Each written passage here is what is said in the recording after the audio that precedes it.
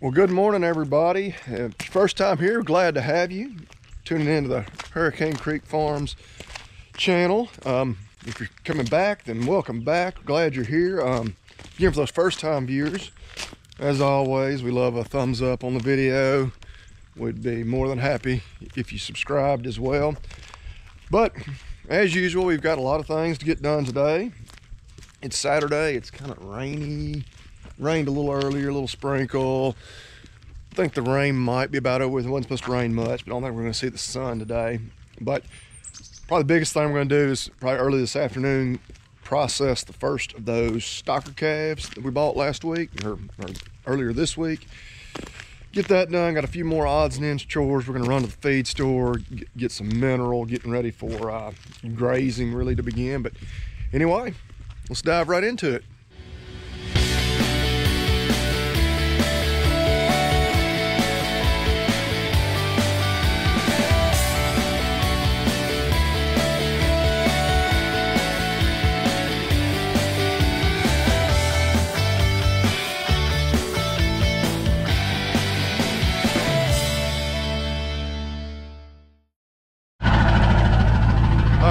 So get a little feed loaded up to take just up the road to the wean calves and stocker calves. We'll be working them later on this afternoon, which get a little further if that truck's a little loud. Which basically, what does that mean? What does working calf mean? Processed calves. So we're going to vaccinate them, deworm them, castrate the bulls. We'll band those bulls. Again, go through all that in more detail later on. Ear notch them for BVD testing, put an ID tag, just a number tag in their ear as well. I think that's really everything we're doing to them. But go ahead and go drop them some feed off this morning. They're used to getting fed kind of first thing. Then we're gonna run to the feed store real quick, get some high mag mineral. Some of you may or may not be aware that, you know, in the spring, when all of a sudden we have these lush grasses available, cattle can experience a problem known as grass tetany. We combat that or prevent that by adjusting their mineral, feeding a high magnesium mineral this time of year. But go ahead and get a little of that. A little frustrating. If you've watched the channel much, you've heard me complain about, you know, the farm stores, the ag retailers around here don't really cater to cattlemen at all. And another good example, they don't have very much of the mineral we want. Actually, they don't have the exact one I want at all. They do have a comparable one, but not even, I was wanting to get a full ton today, go ahead and just get a full pallet, but they don't have it, so. All right, so I made it back from the feed store, got our mineral. They didn't really have the one we wanted. So we ended up just getting a half ton. We wanted to get a full ton of mineral, but got that. Got some shavings for the horse stalls, a little bit of horse feed, a little bit of cat food for the barn cats. Don't want to forget about them. But now let's get her unloaded. Now, I don't always use magic tricks, but when I do, it's usually in order to make my life a little easier. All right, so we've just gotten here and work on these stockers. Looks like the sun may make a brief appearance this afternoon. I got one helper right there. Got a couple more on the way, but this chute been sitting out in the weather. Uh-oh, that might not do us much good. All right, so that can is pretty much worthless. So mental note, another can of WD-40 before we work a bigger group. But you can see they're all right over there. Actually, all but that one already in the smaller pen there. We're gonna run a little feed. We'll dump in there, get them caught, start getting vaccines and all drawn up. We'll go through the different vaccines we're gonna use and whatnot and kind of explain that. All right, so we'll go through a few of the specifics of what we're about to do. So on the vaccines first, gonna hit them with 3 vaccines. This year, for the first time, we are going to use Mannheimia and Pasturella vaccine. Covexin 8 is our clostridial blackleg. You hear a lot of people call it. We do like Covexin specifically because of the tetanus when we are castrating or banding. And then our respiratory, a modified live, we're using Bova Shield Gold. That includes the rhinotracheitis, BVD, the bovine virus diarrhea, PI3 or parainfluenza 3, and BRSV, the bovine respiratory syncytial virus. Dewormer, we like long range. Believe you get maybe as many as 150 days for some parasites, 110 you know, for long-term control. We are giving them a dose of an antibiotic, Zactran. These cattle do not appear to be sick. They are what we consider to be high or at least moderate risk. You're just coming through a sale barn. So we use it metaphylactically, which is simply where you're taking a group of animals that are at high risk or high potential for developing infection and treat them. I think that's worthwhile. We do give them an implant, a growth implant.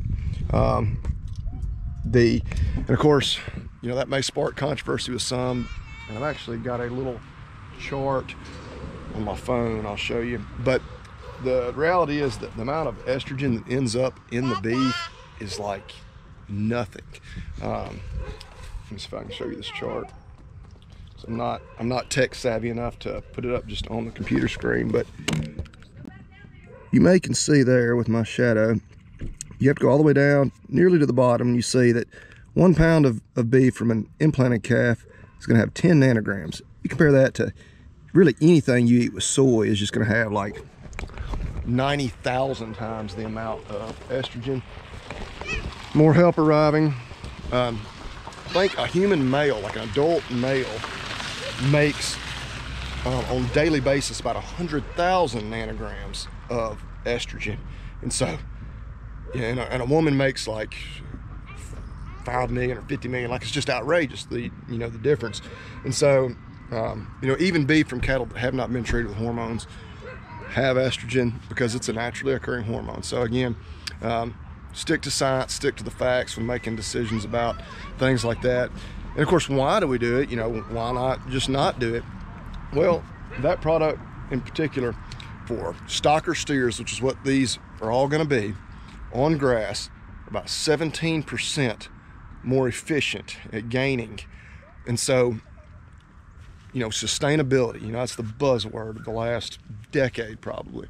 You know, the way we are able to raise beef now and how efficiently and how much less water, for instance, goes into every pound of beef we produce has been decreased something dramatic. Like, I'm not going to give you a number because I'll misquote it, but dramatically reduced the amount of inputs over the last 50 years. And so, very big believer in that kind of thing. We're going to ear notch them. That's an ear notching tool. We'll show you all this as we're going through them too. That's for the BVD test. We'll put an ID tag in their ear just for obvious reasons, so we want to be able to identify everybody. Uh-oh, we're having a meltdown from the 3-year-old. What was the issue? Why for the meltdown? Heaven forbid we find his ball. So 2 soccer balls aren't enough. He needs a specific soccer ball, and apparently that's not one of them. So anybody that has a toddler can probably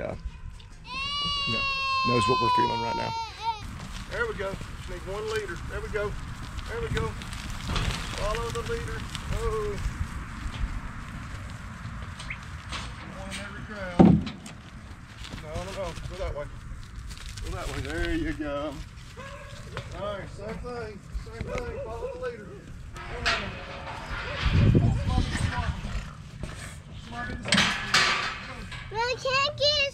Stay back. Stay back. There we go. Hey kids, y'all be real quiet and still. Come on, babies, go on down there. All right, so give him his dewormer using dosing syringe. It's one of the smaller steers. He's actually one of the better behaved ones as well. So, vaccine all in the repeater syringes. Just makes it nice, a little faster. Just want to squeeze. With that one, that's the Bova Shield, so it delivers 5 mLs. It's the Covaxin. One squeeze, 2 mLs, 2 cc's. Then Pastrella Manhamia, 2 more. This one calm our calves in the bunch. Button, mommy, button. Good ear notching.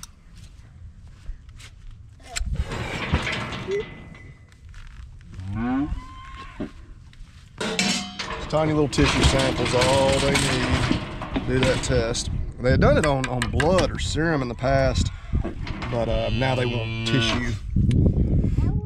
But let's do that. We're gonna give his antibiotic shot. All right, so we got our antibiotic drawn up to Zactran. Same thing with it. All injections in accordance with BQA.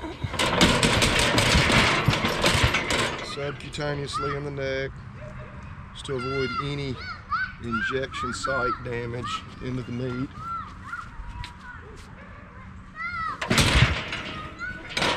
We got a different repeater syringe that works for the dewormer, the long range. Very nice. Easy to do.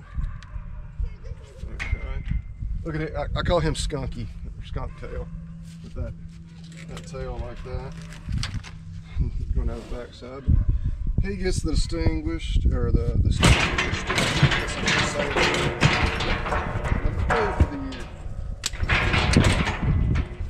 So that'll be his identification number for as long as we own him, and maybe even thereafter. And now that we have him properly identified, we'll take his ear notch for BVD testing. Just tissue out of the ear, drop it in this tube, send it in the state lab here in a few days. And that is a serum separator tube. It's just all I had at the house, so I'll probably put them in different tubes before I send them in. All right, so we're gonna give him a Cinevex implant. Again, you give this just at the base of the ear, just under the skin. Easy as that. So we're gonna ban this guy. Use this system here. I've already got that one loaded, but it has a rationing system where it pulls it tight. Then you crimp that little sleeve where it holds it tight. Essentially cuts off circulation, rendering the testicles dead.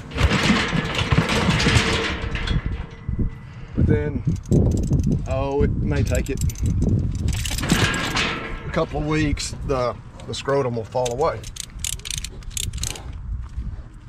There we go.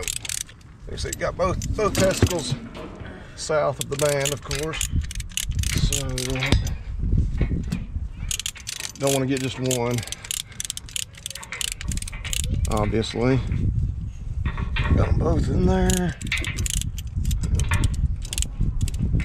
Use this indicator. It tells you when you got enough tension, you got it tight enough, and we do. Use just a tag cutter there. Cut that, and as you may be able to see, I don't know if you can actually see it on the testicles there, but it's got them bound up tight. And they'll be, you'll be able to tell the next few days, they'll be a little sore, stiff, not moving super fast. But on these bigger calves, I just feel more comfortable doing that than cutting them. We certainly don't hesitate to cut smaller ones, but these averaging right at 500 pounds. Brittany? You see the one we just worked. It's not like they're in terrible distress. That's the first two done. All right. Step on up, buddy. Step on up. Automatic head gate. It's actually working as it should be. All right, so something else new to us. The vaccine coater, this one's from Cross 5 Caterpillars. First time I've used it, but through, 5 head, it's been nice so far. But keeps the vaccine nice, keeps your needles protected. Got separate compartments. You can store other things, but keeps everything cool, keeps your vaccine stored safely, and where it's, again, gonna stay at refrigerated temperatures. But I've been happy with it so far. It was kind of a Christmas present to myself.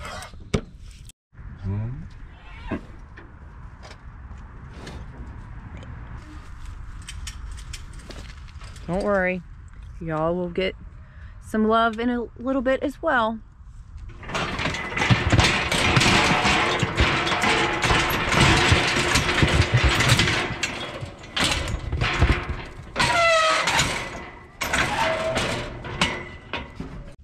Okay, so got the last of them run through there. Not too long, tied up in that, just 11 head, but it's keeping everything straight, giving them 3 vaccines, you know, antibiotic injection, a dewormer injection, and notching their ear, tagging their ear, putting an implant in their ear, and then I didn't even keep a good count. I think maybe it's 6 or 7 of them were bulls, over half. There's a couple of them there. I can hold the camera straight. I think the others, last I saw, they were going off that way into the woods. So not too nervous of a bunch, I don't think. So we put them some more feed out, so if they do wander back up here, you know, to the pen tonight, they'll go in there and have a treat. Check on them again in the morning, hope they're all here. All right, so we got those calves worked yesterday afternoon now. They were actually all pretty eager to come up and back into the pen this morning when we brought a little feed down here. So took advantage of that, made the decision to go ahead and catch them. I'm gonna load them on the trailer, haul them to the other side of the farm, just like in the last video we did with the other group of calves. Get them out of here, because the plan is bring in another group of calves tomorrow, hopefully a good bit bigger group than these. And if so, in this pasture, the only water is in the pen. And of course, this group would have been outside, and we could have made it work, but this would be a little easier, given if they cooperated this morning. We're gonna do that. And then we brought along Ace, because we're gonna ride and check pretty much all the fences on this place. Check some of them everywhere where there are animals right now, but still some fences we hadn't checked. Need to go ahead and get that done while we've got a little bit of time to do it today, and you know, a nice day. But anyway, we'll get them loaded. There we go, there we go. One at a time, there we go, there we go, there we go, there we go, there we go. Easy does it, easy does it. There we go, got some smart ones in the front. Everything's working out. All right, it's got the calves, got Ace loaded back up. Jump in the truck. I believe Sadie's loaded up as well. Yep, she's in there. So make the short drive about a mile up the road, get them unloaded, get on him and check some fences, and then, yeah, it's about 11 o'clock, may make it home in time for a late lunch. All right, so getting these boys unloaded. Come on out of there. There's our other bunch of calves. Leave them in here together. So I guess will put us at 26 in this bunch. And ideally we would have kept those calves that we just bought, we just hauled, isolated from these others for a little longer. I guess we've had them 5 or 6 days now, but we just don't, you know, logistically we were needing to make room for another new set. So it's not a perfect scenario, but thankfully got one that's got a little bit of a runny nose, nothing major. Nobody really acting like there's any significant illness issues. Of course, we vaccinated those calves yesterday. Our older calves have all been vaccinated twice already, so some of them 3 times. So they're as protected as they can be. It's not a perfect scenario, but we're gonna make it work. But get on Ace there and go check the fences on the rest of this farm, which you can see Sadie over there out in the new pasture. That's just about gonna be ready for some grazing. But we're gonna ride and check fences, and I guess these next 3 pastures, probably turn those calves out in there in just the next couple of days. But leave them in here where, one, I know these fences are good. It's a little smaller pasture, keep a little closer eye on them until we get them out in a little bigger area. All right, so this could get interesting. Here where our culvert is out, let's see if we can get this fella to jump and if I can stay on. Much better and easier than I thought it might be. I guess it's always kind of a debate amongst cattlemen, or cowboys, as some people will call themselves, about whether or not it's better to use a horse, you know, for handling cattle and gathering them and, you know, checking fences, whatnot, like we're doing, versus using an ATV. And the reality is we usually use an ATV more often than we do a horse. But That right there's a prime example of one benefit the horse has, is we can't cross that ditch really on anything other than foot or horseback, but there wasn't no thing for Ace. So far, the fences are looking good, but I came on something that kind of makes you chuckle. It's one of these times we really hope you have good, honest neighbors, because you see tree stand right there, no doubt for a deer hunter, overlooking a field of theirs there. But there's the fence. You know, the tree's about 12 feet off the fence. Stand there. Then you see there behind me. They definitely have a pretty good view of some of our pasture over here. So certainly it's one of these times where you got to just trust that they're honest and wouldn't be tempted to shoot one over here. But it's always interesting, you know, when they find stands right on the property line. But I don't know, they're not doing anything illegal. So, and I really don't know the neighbors if they're hunting themselves, if they're letting somebody hunt it. But again, just hope you can trust them in a situation like this. All right, and just looking, these pastures really starting to come on strong. A lot of clover and grass mix in there. You're on that hillside into the next pasture. So really my favorite time of year. We finally got some green grass coming up. Anybody who's watched our channel, watched many of our previous videos, know I'm kind of a grass or grazing forage nerd. It's you know, I always say we're grass farmers, not ranchers, not cattlemen. I'm certainly not cowboys. You know, that right there is our crop. We're simply using those calves as a means to harvest it and turn it into something that's marketable. Turn it into pounds of beef. So these pastures are really gonna be ready to graze just any time now. So yeah, getting excited. Turning a little sunshine, water, and soil into beef. That's what it's all about. All right, so found our first real bad spot on the fence. Ace is getting a little restless here. Yeah, snag or dead top fell out of this tree here. Got it. Looks like it broke top 4 wires, but won't be too bad of a spot to fix. All right, Ace, let's go. And thankfully that's in kind of the second or middle pasture, you know, from either end of this farm. You can come at it. So, oh, thick brush there. We can still got to ride through one line on that first pasture, but they can certainly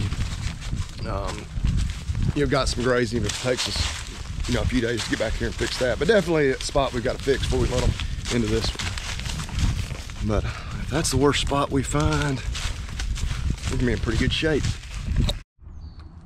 All right, so there's the calves, still where they should be, and of course now we're nearly back to the truck. So yeah, one spot on the fence to fix. Really, a couple of those spots was a wire broken that we will address as well, but nothing major, nothing where they should be able to get out. Grass is looking great. We'll have those turned out in here again, probably just in the next few days. Also, these next few days, again, we're going to be buying some more calves. Definitely want to get some bought tomorrow is our plan, or at least in this next week. And then going to get my brother some calves bought as well that we'll also bring, use my working facilities.